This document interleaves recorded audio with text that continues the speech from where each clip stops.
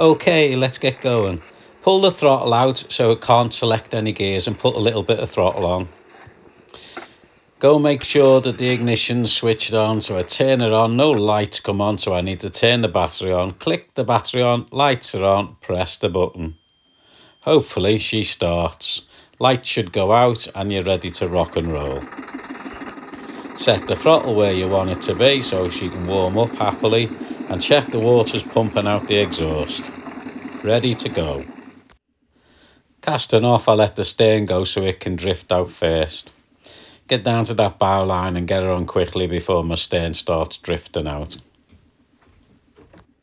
I actually want the stern to be a little bit further out, and that's why I've let the stern line off first. It helps me go backwards a little bit, but it's a big gap to step if I let it go too far, so I have to give a little tug in before I step on. Into neutral, helm over to port, and pile some revs on. All this is just so she can get a little bit of a way on in her stern. When we say a way, it means motion through the water or movement through the water, inertia within the hull. And this is so the rudder can have a bite and make some control over the boat. You won't get any control from a rudder if there's no way on the boat. I now select forward gear and push the helm over to the starboard side. This doesn't make the boat go forward, it keeps the boat turning. The reverse way keeps the boat going backwards for a bit, and the wash now being forced against the rudder by putting it in forward creates the turning motion required to spin the boat on the spot. Once the way is lost, the boat will start moving forward, and hopefully that's where you want it to be pointing at the time. You can use this manoeuvre, forwards, backwards, in about 1.5 times your boat length, and you can turn it 360, but it'll have a chosen direction which way it wants to go, either anti-clockwise or clockwise, depending on your prop design and which way it flushes the water. You have to call up Marina Control to enter and depart the gangway marina, which is good because you know that it's going to be clear when you're departing and clear when you're arriving. As soon as you're outside the marina, there's plenty of river to sort yourself out for when you get out the estuary. Travelling up to the perch gives you plenty of time to get your sails up, although there's quite a tide coming in against me at this particular moment in time, so I'm motor sailing along. Bucking the tide with my sails and with the engine is motor sailing. The sooner I can get out of this main flood, the better, and let these sails do what they do best. So I'm going to take a shortcut over the banks, rather than follow the buoyage round. As I get out of the main flood over the banks, I go just 2 sails. She slows down to 1.6 through the water, 1.7 through the water, and she's doing 2.5 over the ground. Well, something's wrong there. I'm punching into it, so that obviously means I'm doing more than my through the water speed indicates at this particular moment in time. That is definite. If you're punching into something and doing 2.5 knots over the ground, you've got to be exceeding that to be doing it. So my 1.6, 1.7's pants. As we clear the bank, Swallow starts to pick a bit more pace up, a bit more sensible. We're still pushing tide, but now we're making a sensible pace. So I think it's time for, yeah, you guessed it, a brew. That's Puffin Island in the distance there. We're only just really leaving the banks of Conway at the moment. The air is very gentle. It's lovely and warm out today. We've got a slight sea, and we're heading north-northwest, and everything's in our favour at this moment in time except the tide. The tide's due to turn in our favour in about 2 hours, and then it'll give us our helping hand that we require. We're going to go anti-clockwise around Anglesey. From Conway to Holyhead is the lion's share of the trip, but it's also where we get the most help from the tide, so it's the easiest part to do. Looking back, it's Conway Mountains behind us, and that on the left hand side of the screen is the Great Orme. And if I spin round a little bit, there's my brother Jay on Tarke. The airs are quite light today, and they're an easterly, which is normally my uncommon wind in my area. We're normally a southwesterly prevailing winds, but this year definitely has been an easterly prevailing wind. So it sort of gives us new ways to sail the same areas that we normally sail, and different ways of looking at them. Anyway, it means that I'm going to have a following wind right round to Holyhead with a little bit of luck. Wind on the starboard beam at the moment, and the wind vane's sitting in clean air, so it's given us a nice steady path. It's nice and quiet on board, and it's sit back and enjoy the journey time. My brother, just over the way there, he's normally disappeared by now, and I don't normally see him again. But he's hanging around, I think, for me, one way or another. Or just wants to do the sail with me instead of ahead of me. Just passing Puffin Island now, so that's first 7 miles out the way. I find it on really quiet days, whilst you're slipping along like this, and the water becomes mesmerising. Another one of those things about sailing that sends me in sort of a trance. Pick my head up and pay some attention to where we're going.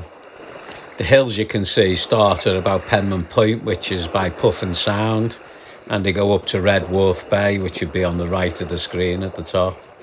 You just can't see the bay at the moment, that's all. The flood that's against us is now beginning to ease off, and I'm getting my hull speed sorted through the water, which is I look to get about 5 knots, as you well know. That's the opening there to Red Wharf Bay, should you be going in. Now that we're passing all the major shipping anchored, we're coming up towards Point Linus. That's if one of the corners or one of the places where the tide sort of speeds up a little bit, and as it's just started going in our favour, we'll get a bit of a lift as we go round this corner. Here's Point Linus coming up ahead of us. That's the lighthouse on the top, you can just see in the distance, if I can keep my hand still. Looks like Dawn Waters has come over to say hello. I think this is a Northwest Ventura's boat. I can just about see the Bershy flying. It's quite a large saddler and moving quite quickly through the water. He appears to have a reef in his mainsail. I'm sure he's got a good reason for it. He's with another 3 boats, which are all just ahead of him there against the hills. That's him now in the distance. I'm going to go straight on, but it looks like they're making land. We're heading through that little gap in between the offline rock and the mainland. That's called Middlemouse. This is our position now, heading west across the top of Anglesey, through the small gap between the mainland and the Mouse. When I say a small gap, it's over 500 metres, probably over 600 metres, but not much more than that.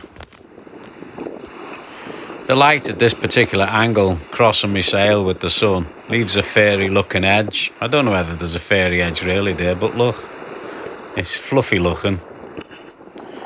I don't know what that's all about. I'll probably have to check it, and I'll probably find all the stitches hanging out of it. Won't be a good thing, I'm sure. The wind vane's doing a cracking job carrying us round. However, the wind is starting to get lighter now, so I'll see how it fares in a bit. I don't seem to be paying a lot of attention to what's going on around me at the moment. Making cups of tea and chilling and what have you. The water here is a little slight, and it's moving along underneath the boat quite quickly in the direction that we're going. As it builds up, we get free speed over the ground. Because the airs are light, the only thing I'm concerned about now is that I keep steerage. The water along the top of here, mid-flow, can get up to about 5 knots, and that's plenty of speed with or without sails. This small island that they call Middlemouse is like a ship ploughing its way through the sea up here. It's not going anywhere, but it leaves a wake similar to what a large boat would do in the water behind it, to show that it's actually moving quite quickly through the water. It probably gets up to speeds around 5 knots when it's going as fast as it can, and the water's boiling all behind it. Well, that looks like the Venturers have dropped their anchors in Camai's Bay, is it? This Wilver power station sticks out just after Camey's. Nice pretty sight. The air's starting to get really light now. The sails are getting a bit flappy. I'm still steering okay. The wind vane's still got a grip, but I don't think it can last much longer. The water moving quickly underneath me is causing the surface to boil a little, but there's no wind on it. It's just lumpy water. That's now West Mouse ahead of us, with the pawn off a game of chess on top of it. I reckon the Giants are missing one off the board. The water can run quite fast round here, and like I've told you before, wind over tide's not where you want to be when water's running fast. But there's no wind, but there's plenty of tide, so we're alright.